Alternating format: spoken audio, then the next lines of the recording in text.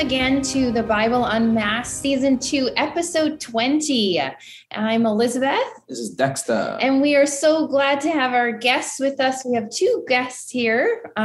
We have Barbara Samuels. Welcome, Barbara. Thank you. Thanks for having me. Yes. And we also have Triffina Brown with us. Welcome. Welcome, Triffina. Thanks for having us. Yeah. Thanks for having me. Hi, Barbara. Wait, you guys know each other? I kind of do.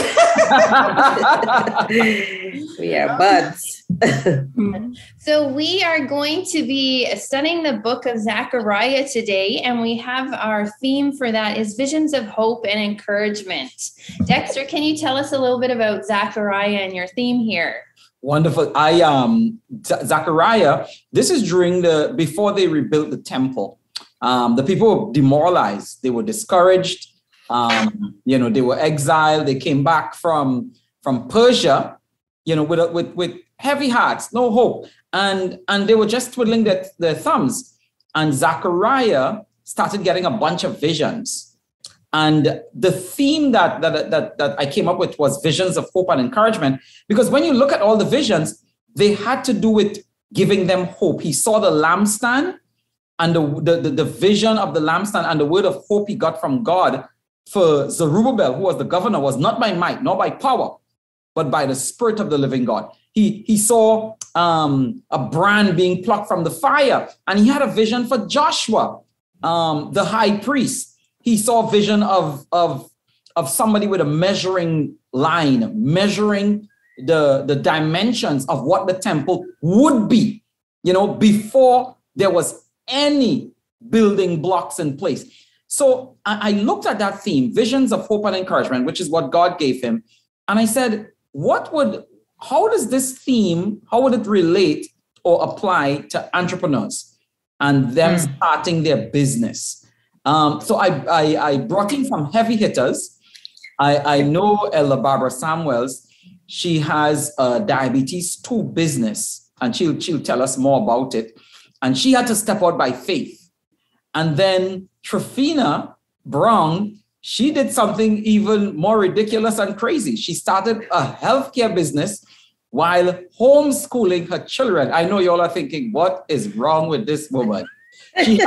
She has broad shoulders. So I wanted these entrepreneurs to share with us through the book of Zechariah, just like he gave visions of hope and encouragement. What keeps you guys going? What's your deep why? When you're knocked down, when you're discouraged, when you feel like throwing in the towel, why do you keep going? Why do you keep pushing ahead? And that's going to be our journey on this episode of the Bible Unmasked. Okay, great. This is going to be a good one. Let's get started here by having a word of prayer, and then we'll grab our Bibles. Father in heaven, Lord, we thank you again that we can come and that we can discuss your word. And we thank you for our two guests here today, and may you continue to bless them in their work. And right now we ask for anointing of all of our lips, that we may speak words of truth, and that you may speak through us to encourage and uplift our viewers. We thank you. In Jesus' name we pray. Amen. Amen. Praise God. Okay, so we're going to Zechariah chapter 2 and verse 4. The other angel said, "Hurry and say to that young man, Jerusalem will someday be so full of people and livestock that there won't be room enough for everyone. Many will live outside the city walls." Wow. So here is our tip, a vision for our dry places. And our question is, what helps you hold on to the hope of a betterment for those dry places in your life? Yeah, hope for betterment.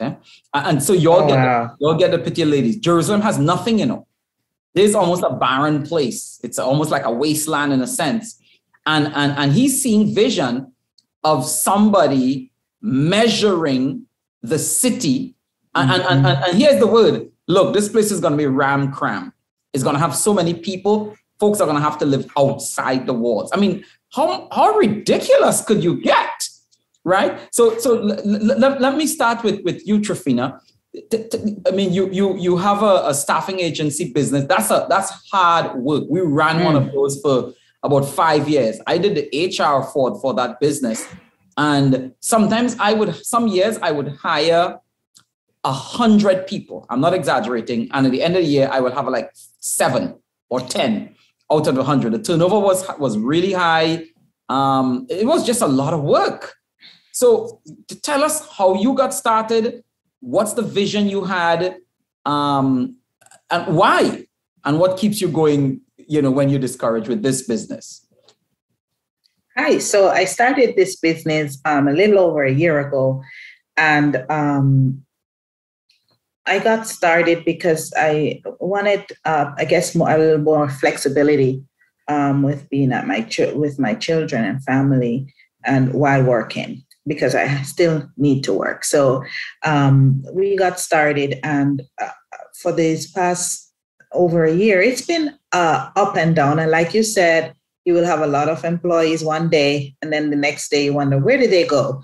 But the vision that we have, myself and my partner that started this company, is no matter what, we're going to provide whole care. And when we talk about whole care, we're talking about care for the staff we have, for the facilities we serve, and anyone around us. And so when we get knocked down, we maintain that hope.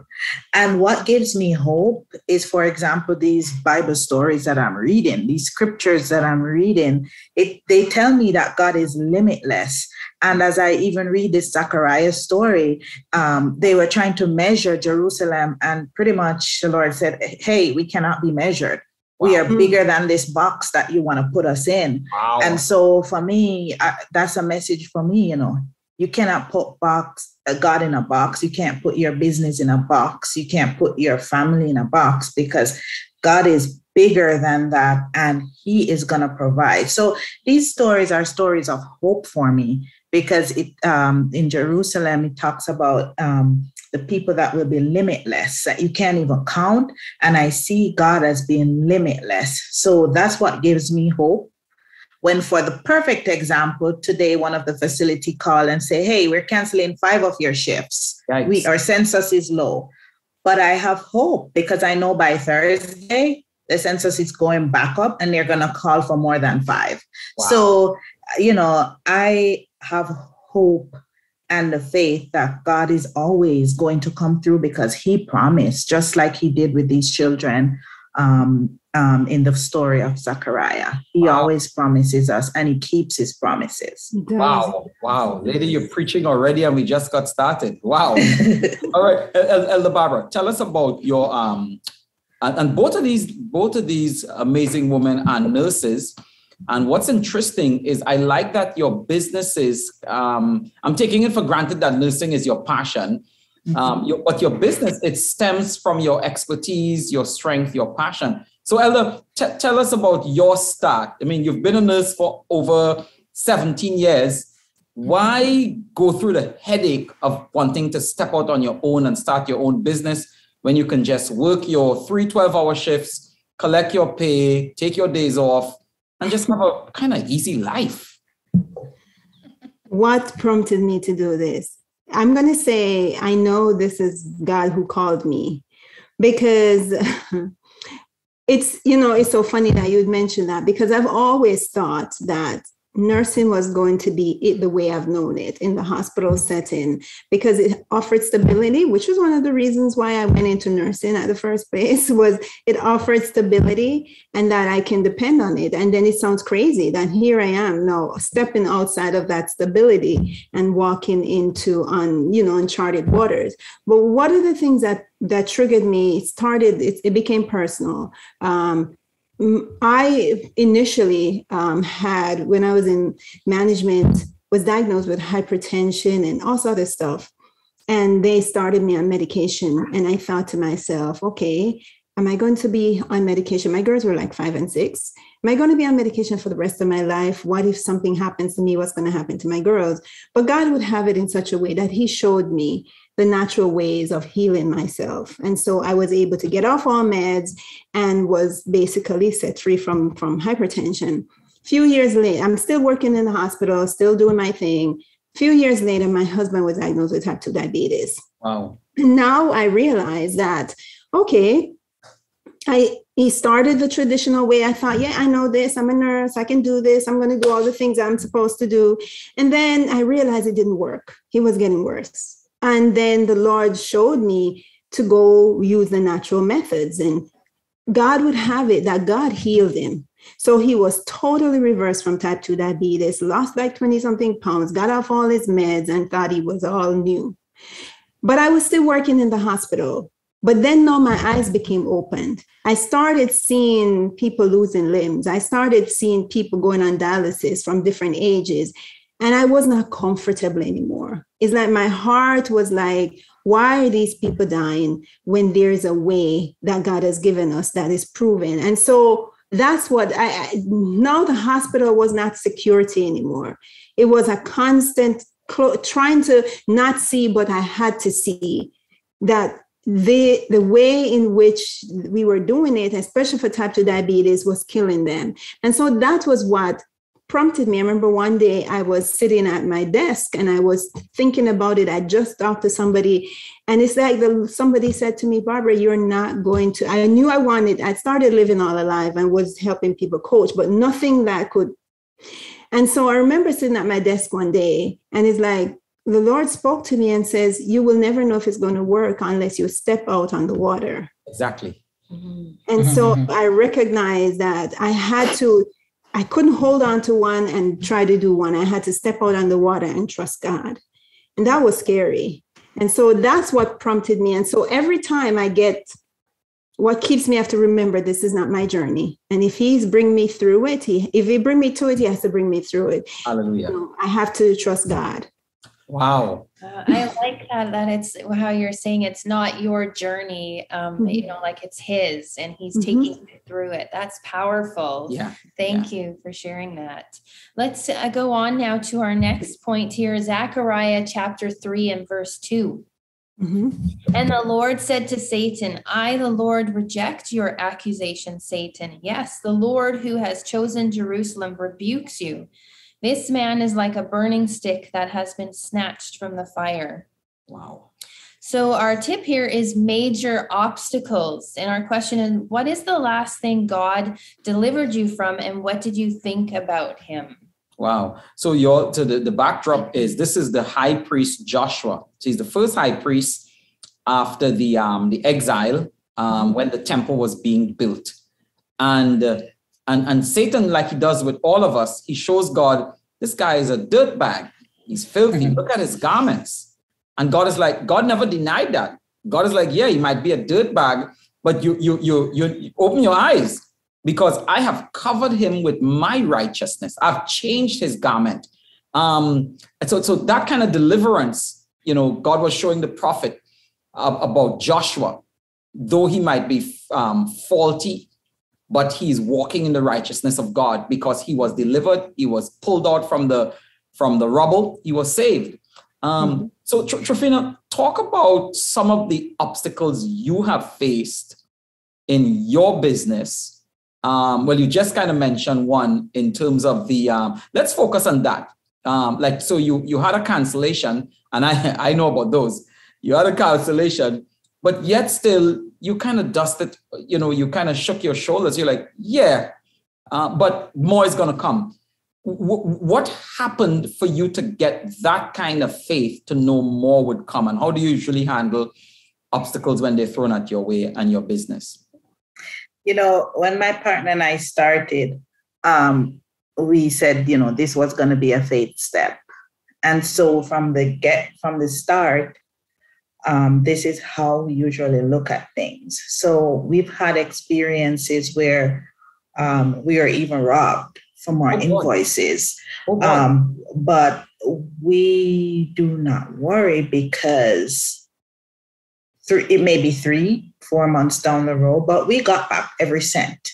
So based on the past experiences, it teaches me that no matter what, he will provide. The Bible says that your bread and water will be sure. And also says, there's one that says, when we pray, give us this day our daily bread. So we know that our daily bread will be met we hire people who work for money for their families, and we know that God is going to provide work for them so that they can feed their families. And when they feed their families, we get to feed ours. So we have nothing to fear unless we forgot how God has led us in the past. And so when a cancellation like this happens, we know that God is going to provide enough so that when the payroll comes, the staff can be paid. So we don't worry about it. We've learned not to worry about it because we've had situations before where we were worrying. And for example, when we just started, we wanted contracts and we were worrying. My parents were at my house and they're like, okay, Daddy, Mommy, this is what's happening. We need more contracts. And I kid you not, I woke up one Monday morning and a contract came in the fax. Nobody called me. They didn't send an email. We just saw the contract all signed. And I went and I knocked on my parents' room, the guest room door. And I said, a contract just came in the fax. And he said, well, I didn't even get up off my knees yet. Wow. And you have what I asked for. So because of our experiences that we've had, we realize that once we seek Christ first, then everything else will be added because he said it in his word. So yes, we have disappointments, but we've learned that we should just trust. I've also have friends in the same business who said the same thing. And so we know that God will provide. He's provided for our friends in the same business. So why would he not provide for us? I love it. I love it. Elder, tell us about your biggest and Sister Brown, you answered me before I asked the question because I wanted to ask, give us a story, an actual experience where you were backed in a corner. You didn't see a way out and boom, Jesus did something spectacular and you were able to hang on to that as a turning point to remind you when you're discouraged, look, he can do it again. But you gave the story before I asked for it. Elder Barbara, tell us a story like that you've had that you could look back on and say, you know what, he's going to do it again. So I'm going to say, before I even get to that story, I'm going to say, God is constantly delivering me from obstacles. One of them was this morning, myself, because sometimes we tend to look at what we see and our minds can play games on us. But during this journey, he has shown me over and over again that this is really his journey and he's bringing me through it. One of the major obstacles that I overcome was, I remember when I just started this Living All Alive Reversal Type 2 Diabetes, I remember I had a webinar and I had individuals sign up, right? And that went well for the first webinar. And then I put in all the efforts again into the next one, and everything that could go wrong. Let's see. Everything that could go wrong. The media wasn't working. The people who had signed up didn't show up. Everything that could go wrong. And I remember after that webinar, I had zero individuals signed up. And I remember laying on my bed and I said, God, it's like I felt like a heavy load was on me. And I'm like, God, seriously, how am I going to get through this? Because it depends on me getting clients and continuing to work with them. And I remember the Lord told me that he has to work on me so that he can work through me before I can start experiencing the abundance that he has promised me. And that just dropped me for 6 because I was like, but I thought I was ready. I thought I knew. Not ready. God knew he had to work on me. But even moving forward, as he continued to open doors, because every time I thought there was none, he sent somebody, either saw me on the internet or saw me and signed up for the program. But what was even more, just this week, 2 weeks ago, about 2-3 weeks ago, I had finished my last cohort. They're done. I had 0 people again. And I was laying down and I'm like, God, seriously. We're going to go through this again. And I was like, everything, the challenge that I was working on didn't work out. I was like, God. And would you have it that my phone just started to ring? And there was somebody says, somebody recommend me you. I want to sign up for your program. Boom. Another person called, somebody recommend me. I want to sign up for your program. And there we go again. God came through. And I just say, Lord, when am I going to learn to trust you? It constantly is like we have to get there. As he said, I have to keep on putting my foot in the water before I see the river path. And so he constantly, and even when there are times when, I'm feeling like I can't do this. And I mean, even though I've been a nurse for so many years, there are times when I'm like, when you tend to look at other people who are in the business or doing stuff, you're like, I'm not good enough. I can't do this. I don't have all the skills.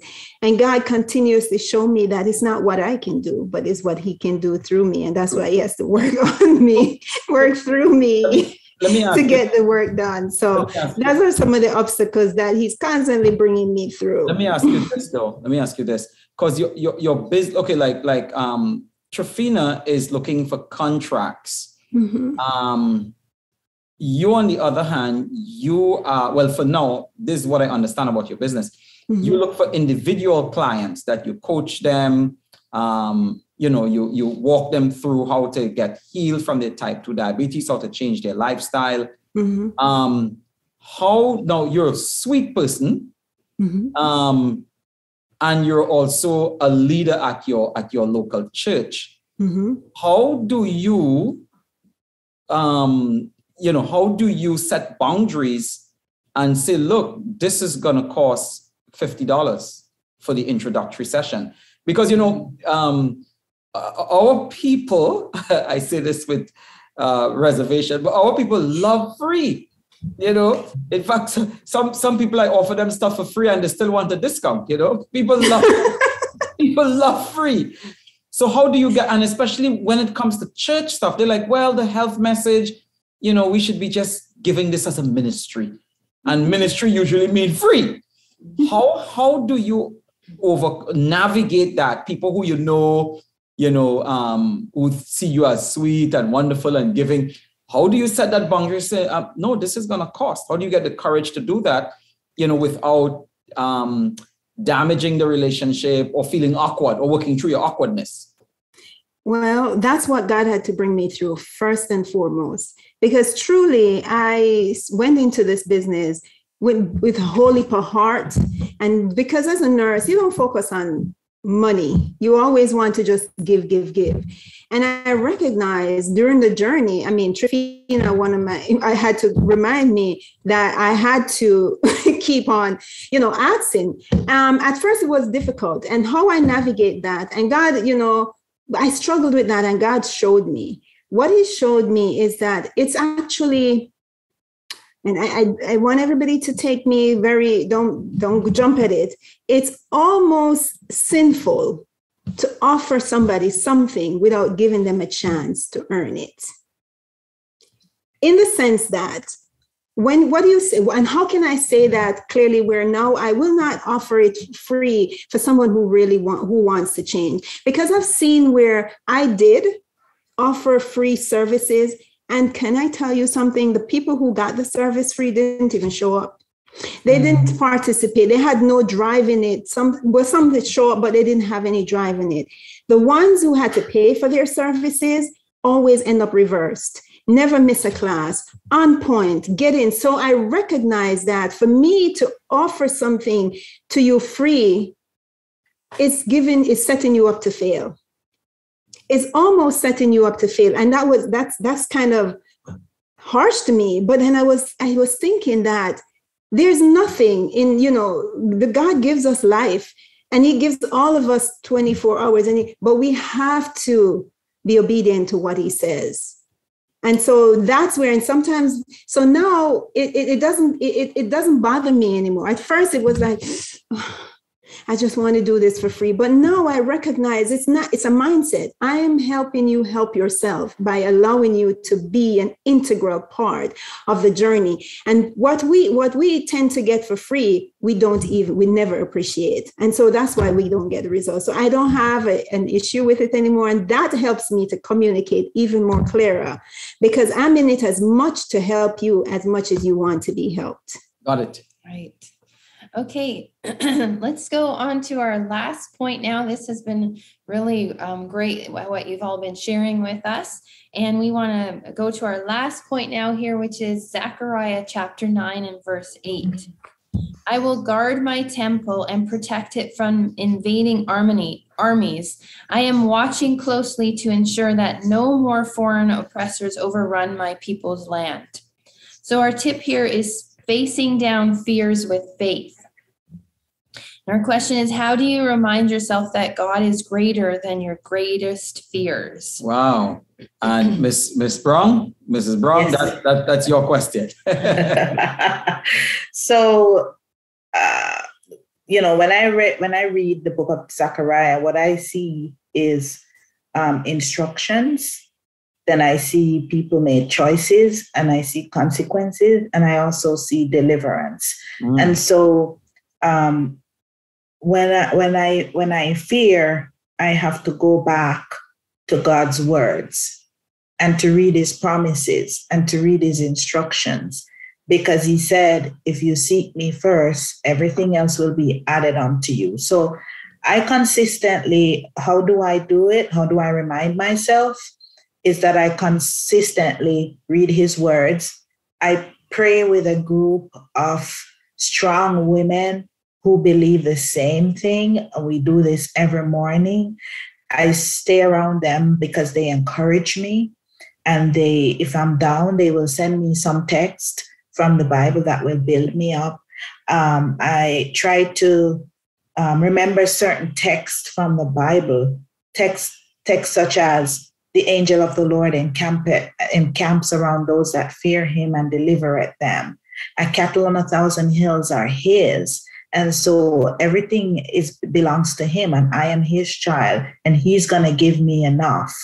We have a text that says we have this confidence that if we ask according to his will, he is there to give it to us. And he says, I know the plans that I have for you. I look at past stories such as Peter. I think we started by talking about Peter walking on water, that was not conventional. That's nothing that you would hear, but you had to have faith. And so from those stories, I know that he will always restore the dry places. Look at the story of Ruth. She lost everything and she's stuck with her mother-in-law. But then she gained everything again by the time she met Mr. Boaz. And so for me, I replace fear with faith through consistently encouraging myself by reading his words, listening to what my friends have to tell me about his words,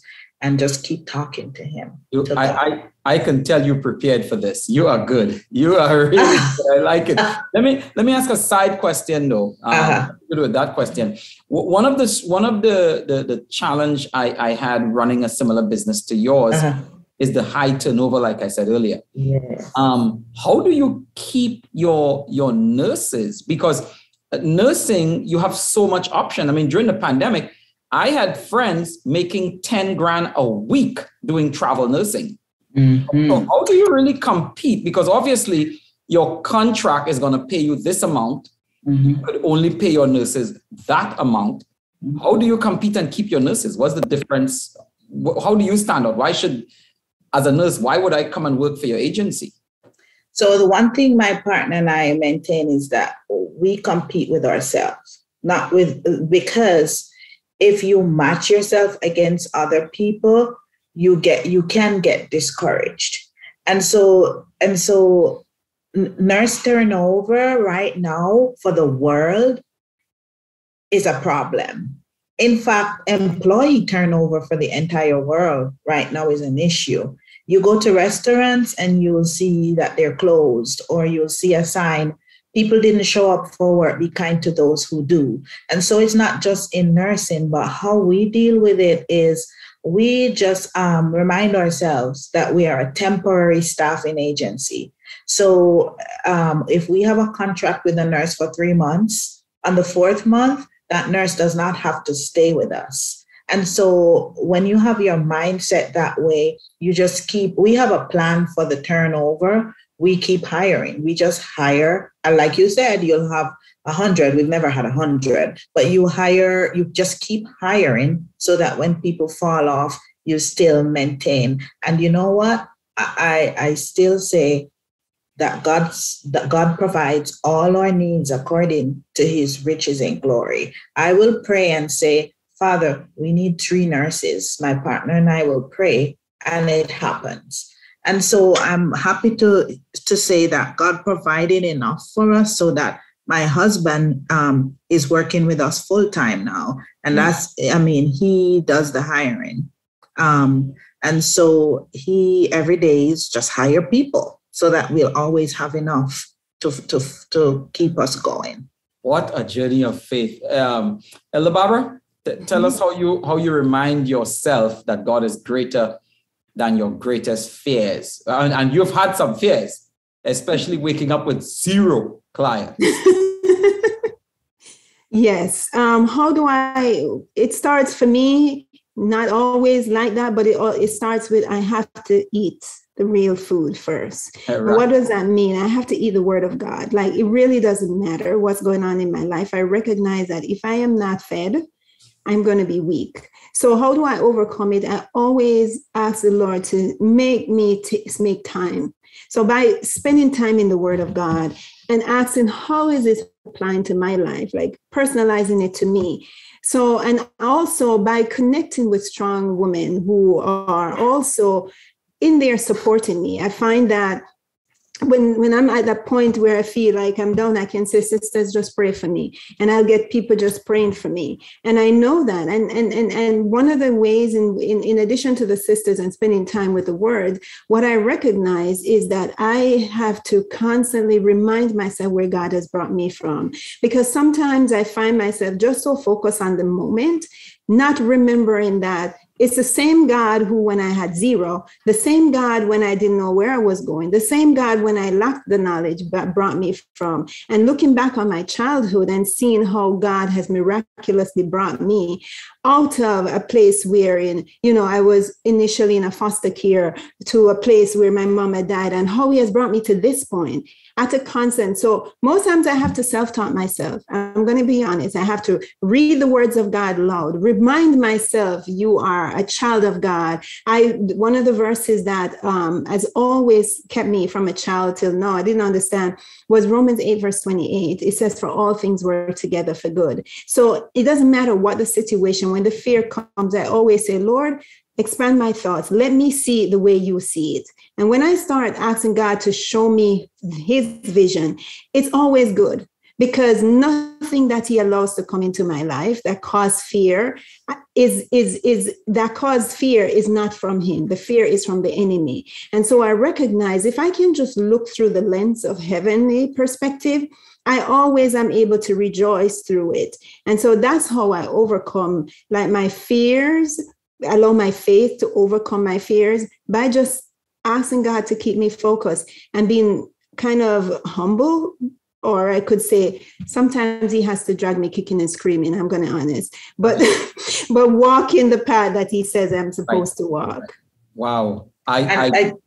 Go ahead. If I could just say something else about faith, like I'm so glad for this series because you're using real life stories. Because sometimes we hear people say, I have faith, and it's so abstract, and you don't get the examples. But talking about faith, I knew I had to adjust a little bit, but when you're working for a set paycheck every 2 weeks, that's a paycheck to me. That's not faith. Faith is something you cannot see, but you believe that God is going to do it for you. And so I have had to experience this in order to say, oh, so this is faith. Mm-hmm. This is faith. by seeing a contract come through the fax machine that you have no idea where it was coming from. I'm like, so this is what that looks like. Yeah. And so this was as you say, crazy faith, unrealistic faith. Yeah. It's been a faith journey for me, but I'm happy about it because I get to see it. I get to talk to Barbara sometimes and hear hers and other ladies that we have as friends. So it's beautiful, the real life examples that you can live from. You know what I'm hearing from you, I didn't even know I thought I was bringing two entrepreneurs on today. I didn't know I was bringing two preachers. My goodness. You women are on fire for Jesus. My good. And I really love how faith is integral to your business. And I just pray favor on your businesses, that it would keep growing and blooming and blossoming. One of the things that stand out from what you're sharing is your sharing reminds me of Romans 10:17, which says, faith comes by hearing and hearing the word of God. And that word hearing, it did not say faith comes by having heard. Hearing is a present continuous tense. Yes. It's something you have to keep being fed with, like the trees planted by the waters. So, both Triffina, you and Barbara, you all said the same thing. You have a group of God-filled people that you invite into your space to pour into your life. You don't fill yourself with negative people that wants to just complain about their woes in life. But you also find yourself grounded in the word yourself. Yes. And then you remind yourself of where God has brought you from. And you keep singing that song. You may not know how, you may not know when, but he'll do it again. And he keeps doing it. Do it again. And one verse that always resonated with me, is I can't remember it, but it says, God will never put his people to shame. He because for him not to do what he says he will do, when you put that means he can be, and that's impossible, So I'm always like, God's reputation is on the line as I submit to him also. So he's not going to not do what he says he will do. And I have that confidence that he who has started this thing is going to finish it to the end. May not like the way in which he does it, because yes, I would like to know how ABCDE is going to work out. But he says, no, you got to just trust me, put your foot in the water and the water will open. So that's what I've learned. If you think about it, if in the first 2 months, we became millionaires, what would we have to look forward to? Like, where would the faith be? Which, not saying that's not possible, but he knows that we have some work to do first. So, it gives us that trust. Yeah. It gives us the groundwork that we have to do with ourselves in order to be where he wants us to be and to be able to listen to him. Amen. And even just one other thing, as Triffina background has a tree, I'm reminded that God has always remind me of a tree. Like, a tree does not bear fruit when it's little tiny seedling. The tree has to be supported. It has to grow to the point where its limbs are sturdy to give the fruits because of everything. And so you have to, when I start learning that God has to make me the person that is able to produce that which he has already put inside of me. Wow. And it requires that he has to let me grow. He has to mold me, he has to mulch me, he has to prune me. And then when I'm ready, then the fruits will come. But the fruits, most of us, and I'm going to be honest, when I started, I had it all planned. Get it. I thought the fruits were going to come because I have boo, boo, boo, boo, boo. And God said, you ain't no tree yet. You got to be a tree with a good, strong rooting in me to get those fruits. The fruits will come, but I got to prepare you so that you can carry those fruits. What you're saying is you have to grow up to blow up. You have to grow up to blow up. In Christ. It's not just grow up to blow up, and grow up in Christ to blow up in Christ. Hey, thank you very much, ladies. So Dexter, we have episode 21 coming up next week. Again, it's aired on Sunday evening at 7:30 on Plantation psdatv. We want you to share with your family and friends, and you can watch it, of course, anytime. So Dexter, episode 21, what is that going to be? We're going to be jumping into the next book, which is the book of Malachi. And I have some of my favorite class members joining us. One of my most controversial friends, Raphael and Maria del Carmen. Raphael has such a story. He was rescued from a boat by the American Coast Guard, a little raft. He spent over 6 days and nights underwater fleeing from Cuba, not knowing if he's going to be captured. And his wife had to go through different countries just to be reunited with him. I mean, really powerful stories. They're going to be sharing from Malachi. And in Malachi, this is what we are dealing with. The book of Malachi deals with our hypocrisy, increasing self-awareness. And that's what we're going to be grappling with. Malachi is so powerful. It's one of the only books that asks so many questions. You know, Malachi would say, you say, you know, how could you say? And so Malachi does two things to get at teaching us to increase our self-awareness. Ask a lot of questions, but it also has a lot of self-talk. And that's what it says. You say that God does not care. Or you say that, and so he keeps doing that. So read ahead the book of Malachi, look for all the self-talk in the book, look for all the questions he's asking, and ask yourself, how does this grow my self-awareness? How does this help me to embrace my own hypocrisy? Right? So Raphael and Maria is going to drop the knowledge on us next Sunday, 7:30. Tune in, everybody. Okay, we look forward to that. So to close here, we're just going to close with a word of prayer. And Triffina, if you could pray for us, please. Sure. Thank you. Let us pray. Heavenly Father, we truly thank you for giving us the ability to do this session. We thank you for your love. We thank you for your mercies, your grace, your provision. Father, as we see in the example of how you provide for your children in the story of Zechariah, Lord, we know that you will provide for us. We know that you will give us our needs according to your riches in glory. So help us to have that continued faith and trust in you that you are going to come through for us. We thank you for Dexter and his wife, and we thank you for the Bible Unmasked, and we ask you to continue to give us vision that we will move forward in faith. In Jesus' name I pray. Amen. Amen.